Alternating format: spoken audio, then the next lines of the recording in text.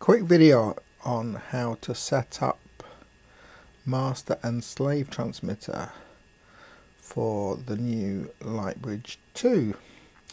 The transmitter on my right is the master, and the one on the left is the slave unit. You go into RC settings. Mine's already set.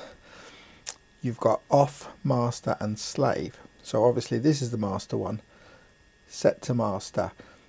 RC name and connection password, just take a note of those two, because when you go over to your slave unit, mine's already set to slave.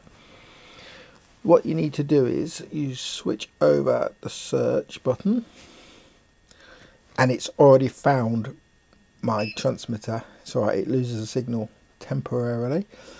So it's found my transmitter. What you then do, obviously there's only one switched on, so you click on the transmitter and you enter the password, which is on the master, which is 054. No, it's not, it's 0564. So you enter in the password and press OK. Obviously I'm not going to do it because mine's already preset, so I'm just going to press cancel. It's as simple as that.